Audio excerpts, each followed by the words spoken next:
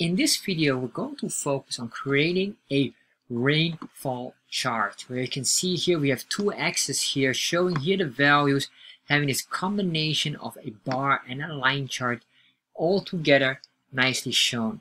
So let's start to explore how we can create something like this. In this video, we'll focus on one of the viewers' questions, which is how to make a rainfall chart in Chart.js. So this question came from one of my videos here, from one of the viewers. It was on this specific video here about Chart.js dynamic range input, which is quite interesting as well. So if you scroll down here, you'll find this from Rokibu Haig. And Rokibu asked the following: thanks for the quickest response and effort. It would be very appreciated if you could make some rainfall chart tutorials. Alright, so I replied here, and at that time I thought it was a waterfall chart. But of course, these are different items. So now I'm going to continue making a rainfall chart, which is also quite fun to make. So let's start and work on that right now. First of all, what I want you to do is to go to chartjs3.com, getting started, to get the default code. And if you want to understand what this code does, this is the video that explains all the code that I'm using here. So I'm going to copy this. And once I copy that, I'll paste this in here. And then what I'm going to do is I'm going to move the title in here. Alright. So once I have this, save this and then refresh. So what are we going to do? To make a rainfall chart, we're going to use two parts. First of all, we need a line bar combination chart.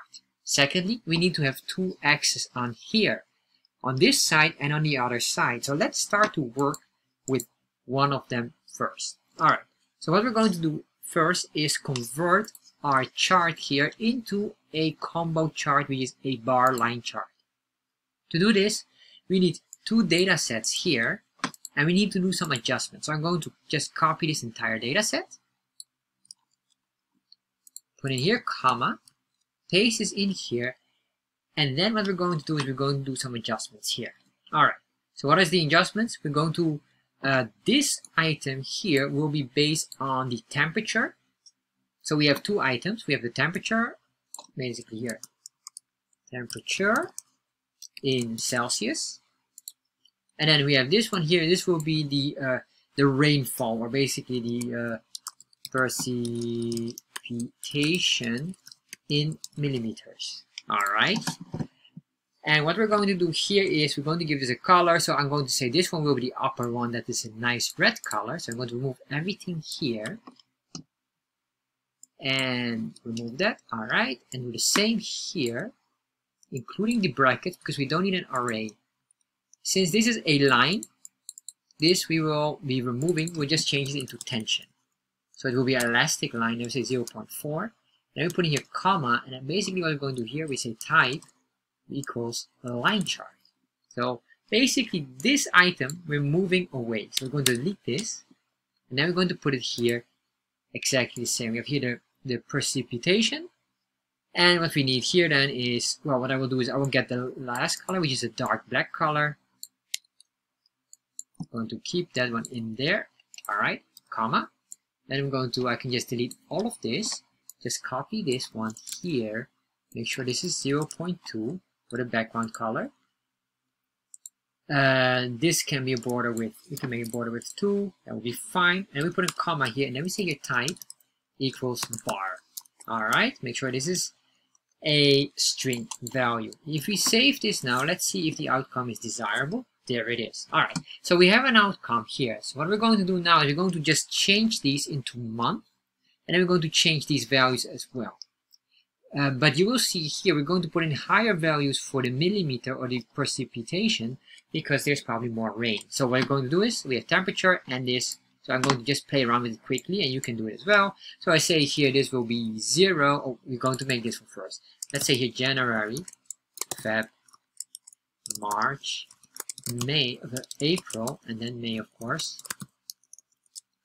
June, July, and then I'm just going to put in here the others: August, September, October, comma, November, and finally December. So we have 12 labels in here. All right. So once we have this, we have here, of course, we need here the same item. So I will say 3, 6, 9, I make this 12, 15, and 18, and then here we have 21, and then we are going again here, let's say 24, and then finally we're going down. We make this 18, 15, and then how many we have? 1, 2, 3, 1, 2, 3, 1, 2, 3. All right, so 2 more. Then we make this 12, or yeah, that's fine. And then finally here we make this 6. All right, so we have the temperature here. So for the rain precipitation, I am not really an expert in this, so I don't know what the monthly rain would be, but let's assume the following. We're going to make it 20, let's make it 30, 60, then we have 45, and then we have again 60, and then we have 90, and then we have 120, and then we have again 90, and then we're going back here to 60, and 45, and 30. So let's see, we have down here 4, 4, and we're still missing 1, and finally here again 30. All right, so we've got all of this. Beautiful. If I save this now, you can see, oh, we're missing 1 item here, sorry. And this one will be 30. I guess this should be maybe 60. There we go. So now we have all of these here. All right, so this looks all beautiful, but you can see this, of course, doesn't match, and the line here is not correct. So what we have to do is we have to split now the item into 2 separate calculations, where you have one y-axis here and the other y-axis here. And what I want to do is I want this line to be here on this side. All right, and later on I will explain why we have the structure as we have it right now. All right, so what we're going to do here is basically this. We need to indicate here the following. We're going to say here the y-axis ID, and then we're going to assign a value here, and we can say here right dash y dash axis. All right, so once we have this one, that will be for the right side, and then we have another one for the left side here. If I save this now, it does nothing at all yet. So don't worry about it. You can see all these grid lines and everything. Don't worry, because we have right now not assigned the position of it. So to do this, we need to go here to the scales. And basically with the scales, we have this part. The y-axis now can be removed, or at least this part here. I'll just comment this out because we might need to have this begin at 0. We might use that somewhere. So what we're going to do now is the following. We're going to pinpoint first the left one, and then we're going in the left one, we will just assign which one will stay left, and afterwards we're going to assign which one stay right. So what we're going to do here for the left one, we'll say here, in the scales, this is a quotation here because this is a string value. We're going to get this, and then we say that, and we have that, all right, and then we say type.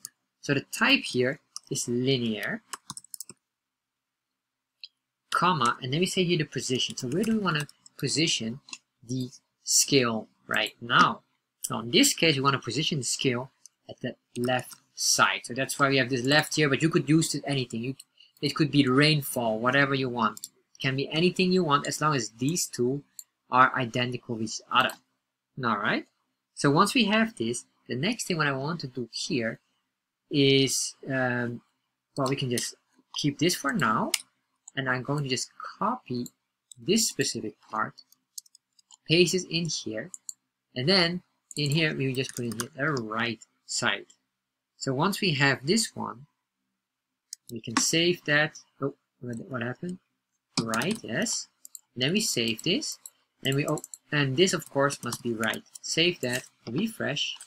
Let's see what I am mistaken or forgot. It's 82. All right, we have here 82. We have here this, and we have here that. All right, so this is of course not what we need. Why? Because we already have this one here, and this is the closing one. All right.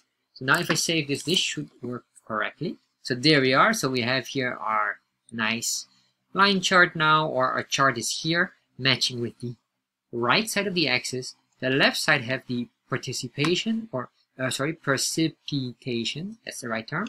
The precipitation of the rain in millimeters. So what we can do now is, because we see these grid lines here, and that's absolutely horrible. So what we're going to do now is we're going to remove it. And what we want to do here, just to be sure, we can put in the line here, forcing it on 0. Let's see, the right side, we just put in this, begin at 0. And the reason why is that maybe that these values here, but if we would have higher values here, it might remove that one. So we have this. This is to force it at 0 at the starting point.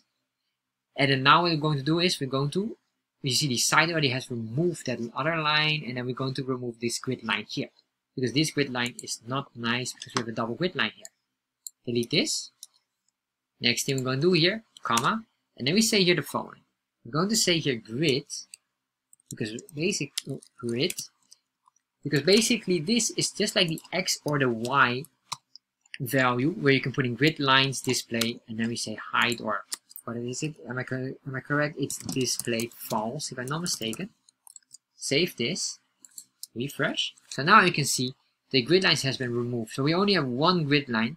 So pay attention here. This 20 is not this line here. It should be somewhere here. So it's not 100% accurate or matching here, but it is more pleasing on the eye, or aesthetically more nicer. Alright, so we have this here now. We have all of these. What I want to do here is basically the following.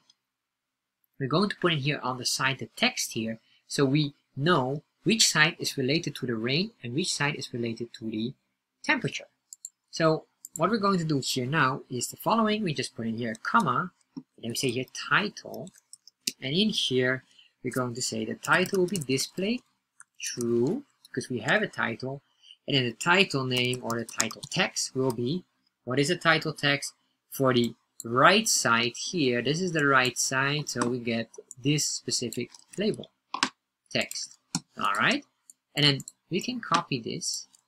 We're going to put it for the left side as well, paste it in here, but this here needs to be changed to precipitation in millimeters. Alright, paste it in here, save, refresh. Alright, so we have this now. So one thing I want to point out more, and this is maybe because you look at this and you might say, well, isn't it more logical just to start from the left side and then the right? Normally I would say yes, but this is the reason why I didn't do this. So I'm going to move this now. You have an understanding here what happens, because Chart.js draws this based on layers. So if we move this, it means that this will be drawn first and afterwards this. So if I save that here, refresh, and then you can see here, or basically what I noticed, sorry, this one is being drawn afterwards for this one. But what happens is the line here is being overlapped. So this is at the background here, and I don't want this. And the reason I don't want this is just the line should be the most visible, and the bar here, because this one is very clear on where the value eventually lies. But this line here should be more visual. For that, we're going to move that back here up. So this is the reason why I did this, is just to make sure that we draw first, or we draw last the line, and basically, or the line is on top, and this one is behind the line. I guess, I'm not sure which one draws first, but it's basically on layers. And basically, the bar here, this one, this gets a higher priority because it's shown first. That's why you can see this here nicely and clearly. Well, just when you move it in a different way, the bar lines are shown or overlapping the red line here.